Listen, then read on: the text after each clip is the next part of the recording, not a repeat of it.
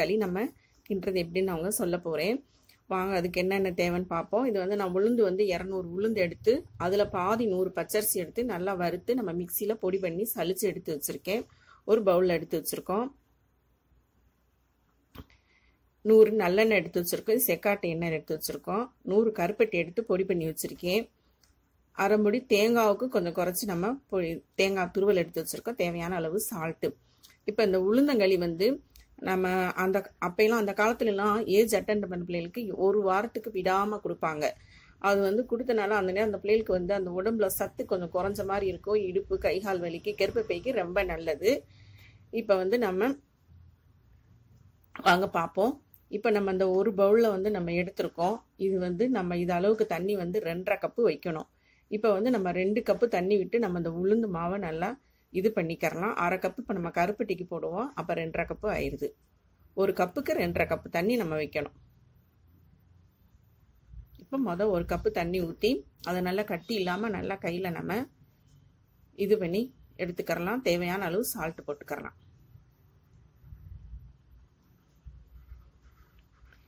நல்லா கட்டி விடாமல் நல்லா நம்ம ஒன்று சினாப்பில் கரைச்சிக்கணும். இப்போ இப்படி கல் சட்டியில் தான் இப்படி நம்ம செஞ்சால் தான் அந்த உளுந்தங்களி ஒட்டாமல் நமக்கு நல்லா வரும். பெரும்பாலும் அந்த களிக்கின்றதுக்காக நான் வச்சுக்கிறேன். களி கூழ் எல்லாம் செய்கிறதுக்கு இப்படி கல் சட்டி மாதிரி நல்லா செஞ்சால் தான் நமக்கு நல்லா ஒட்டாமல் நல்லா வரும். இப்போ நம்ம 2 கப்பு தண்ணி அளவு நம்ம போட்டு உளுந்தை நல்லா கிண்டி வச்சிட்டோம். இப்போ நம்ம கருப்பட்டிக்கு அரை கப்பு தண்ணி ஊற்றி கருப்பட்டியை நல்லா கரைச்சிக்கலாம். லேசாக நம்ம சிம்மில் வச்சாலே போதும், அந்த கருப்பட்டி கரைஞ்சிரும் நமக்கு. அதை நம்ம வந்து எடுத்து வச்சுட்டு இப்போ நம்ம உளுந்து இது பண்ணலாம். மேலே இப்போ பொங்கி வந்துருச்சு பார்த்தீங்களா? போதும். இப்போ நம்ம ஸ்டவ் ஆஃப் பண்ணிட்டு இறக்கி வச்சிடலாம்.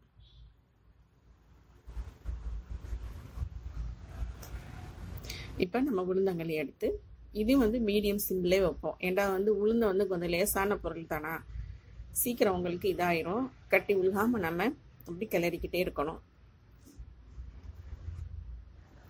நல்லா கிண்டி விட்டுக்கிட்டே இருக்கணும் நம்ம.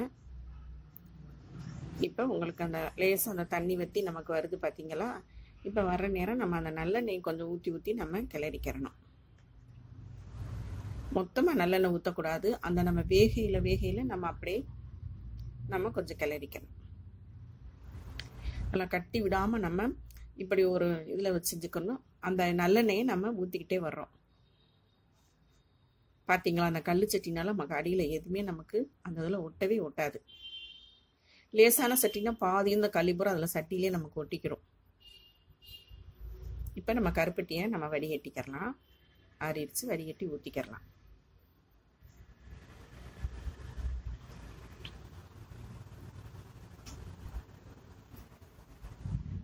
பாருங்க அந்த நல்லெண்ணெய் வாசம்.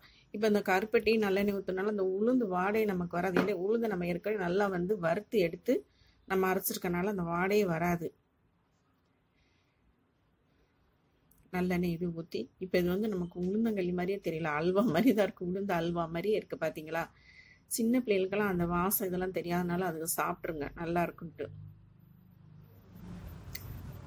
அல்ல அந்த கட்டி உழுகாமல் அப்படி உளுந்தோம்னா நம்ம கிளையிட்டோம், இந்த கட்டிலாம் இதாயிரும். இப்போ நமக்கு உளுந்தங்களி ரெடி ஆயிடுச்சு பாருங்க. லாஸ்ட்ல இருக்கிற அந்த நல்லெண்ணெய் ஊற்றி நம்ம இப்போ இறக்கிடலாம். இது வந்து கொஞ்சம் ஒரு 5 நிமிஷம் கழிச்சு ஆறினோடனே நமக்கு நல்லா கொஞ்சம் நல்லா கட்டி ஆயிக்கிறோம். இப்போ நமக்கு சுவையான மணமான உளுந்தங்களி ரெடி ஆயிடுச்சு. இப்போ இது வந்து உடம்புக்கு வந்து எல்லா பெண்களுக்குமே இது வந்து உளுந்தங்களி ரொம்ப நல்லது. ஏன்னா கர்ப்பப்பைக்கு வந்து ரொம்ப நமக்கு அந்த கருப்பட்டியும் சரி இந்த உளுந்தங்களியும் சரி ரொம்ப நல்லது. நமக்கு அந்த மாதம் அந்த இந்த இது எல்லாத்துக்குமே இது நல்லது. இடுப்பு வலிக்கு ரொம்ப நல்லது. இடுப்பு வலி, அந்த கால் வலி, இடுப்புலேருந்து நம்ம கால் வலிக்குது, முதுகு வலிக்கு அந்த பிள்ளை சொல்லாதுங்க. ஏன்னா நம்ம செக்காட்டை நல்லெண்ணெய் ஊற்றிருக்கோம். நல்லெண்ணெய் உடம்புக்கு நல்லது. அதனால இது 3 சேர்ந்து பிள்ளைய சாப்பிட ரொம்ப நல்லது. நீங்கள் வீட்டில் ட்ரை பண்ணி பார்த்துட்டு எப்படி இருக்குன்ட்டு சொல்லுங்கள்.